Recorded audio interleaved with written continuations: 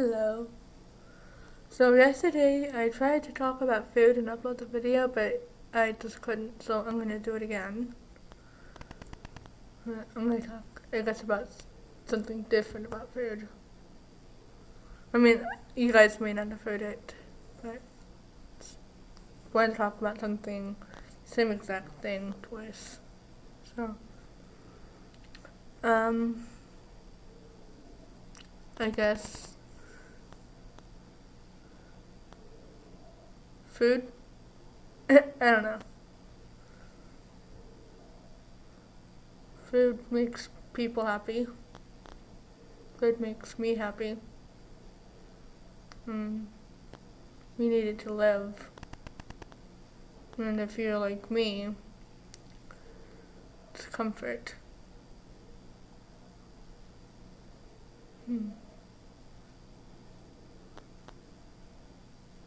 I kind of like childhood food, like goldfish. And it's not exactly unhealthy either. I mean, it's baked. It doesn't have sugar or anything in it.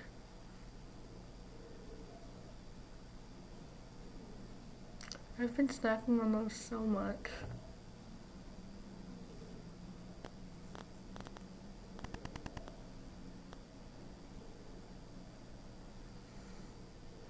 Food can be a distraction from like homework and shit too.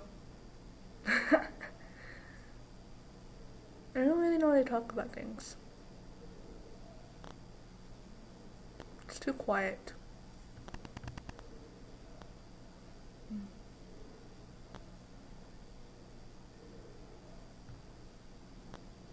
Now I could talk about not food, but okay, spooky whatever time. So, those of you who actually do watch my videos, first, thank you. Second of all, you know that me and my mom are, I guess, sensitive to the paranormal. My mom went to a bar last night, and the owner, her name is, I think, Christy. She's sensitive too. She walked up to my mom and started talking to her, and she held out her hand, grabbed her mom's hand or whatever, and read them. And if you don't know, I think it's the left hand that's supposed to be dead, and the right one is the one that palm readers read, because I think it's the right hand is the one that's connected to the heart or whatever, something like that. I read about it years ago. Yeah, I've always been really interested in that kind of stuff. Paranormal, ghosts, freaky shit. But the point is, my mom, I guess, talks to people who have died that she knew. It was this, I guess, girl that she knew in high school. She went to a fight with her, like a physical fight, not a girl, whatever, I hate you fight. She was in a car accident, I think, on the 28th. This is just what my mom told me. And I guess my mom said that she has felt her around her, or has been thinking about her. I think the name of the person that died was Chris. Her name is Chris. And the weird thing is, I'm sensitive too, but I get more of a somebody watching me, who the fuck is there sense. Like, my mom feels it more when she's sleeping because she can actually relax. And I get it more when I'm like super hyped or something, or when I'm like super freaked out about something. It usually starts when it just feels like somebody's watching me, or somebody's there. Even right now, like, my ears, I don't even know how to explain it. It always feels like I can hear someone walking or talking, but it's very faint. And it makes me feel like they're like outside the window or something. Like maybe it's a neighbor, but I look and nobody's ever there. And I know I'm not crazy. Neither is my mom. And neither is the partner. I mean, she doesn't make any money off telling people this kind of stuff. It's just creepy. I felt like somebody was in the house. And it really freaked me out. This was at 11 and midnight last night.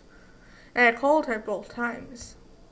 Because it really felt like somebody was breaking in. I don't know if it's PTSD from being robbed twice. Or if it's whatever. Maybe that's just making me more aware or sensitive of whatever.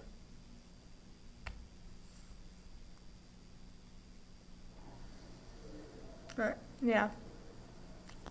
And then my friend texted me about 2, I think, last night. And I just kind of sat up and I looked at the time and I called my mom. In about 5 seconds, not even, I think. I just dialed the number or whatever, or hit the call button. And I got a text from my friend saying, hey, is your mom driving or something, whatever. It's really bad. The weather's really bad. And I didn't know this. I fell asleep around 1, I think. And the storm had subsided. There was no wind or anything, and it just picked up all of a sudden. And it made me kind of freak out. And the first words I said to my mom when she picked up the phone were, are you driving? Tell me you're not driving. And she said that she was going to call me back, which she never did, but she just ended up coming home with McDonald's food. So yeah, I kind of tied it into that. But I don't know, it was freaky. I've always, I guess, been sensitive. I don't think I told you guys this, but when I was, I think, 15, 16 years old, my cat died. And for, I think it was about a month, I could feel her, I guess, spirit crawl onto me and lay on my stomach. That's what she did in her last weeks of her life. And I remember I was sick, I had the flu or something, and I had a temperature, I had the window open, I had my bed by the window. I've always had my bed by a window. It's weird, but not the point. I had to like hold her on my stomach because she kept trying to climb out. And I didn't know why she was doing that. I mean, I know now, animals, when they're dying or since they're dying, they run away. So they don't, I guess, so that they don't hurt the feelings of their owners or whatever.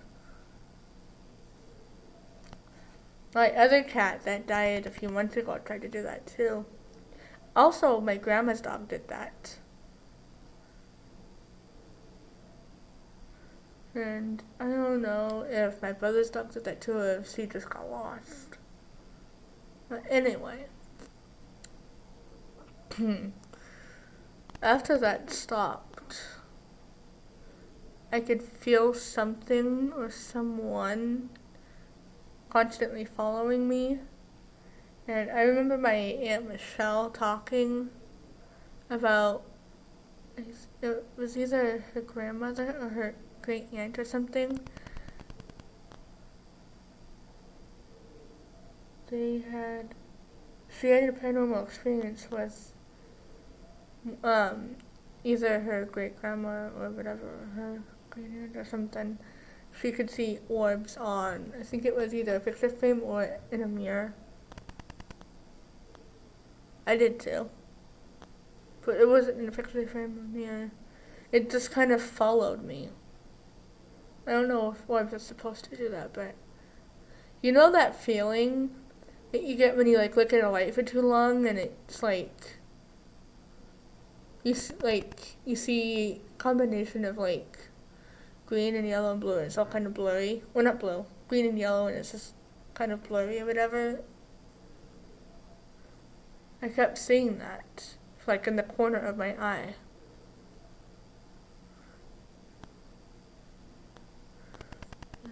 So.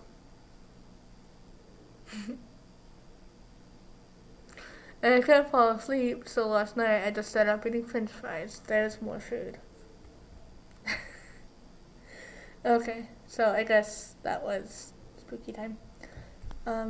I'll see you guys tomorrow, I guess. I kind of want to try and do a video tomorrow.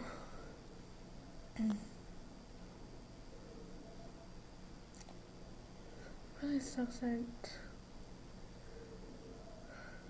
normally on this computer I would be using the camera that's installed on it, or the camera app that's installed on it, but it hasn't been working for like months. Well, not months, because I haven't had this for months. It hasn't been working for weeks. And it's really weird because that was the only camera app that I ever used on this. And I keep trying to find new ones, but they either crash, require extra stuff, don't do what I need it to do, or the picture of whatever is weird. I don't know. I guess this is okay, but I can't tell how long I've been recording. I guess I could take my phone and like stop watching. I don't know, I'll figure something out. I'll see you guys tomorrow.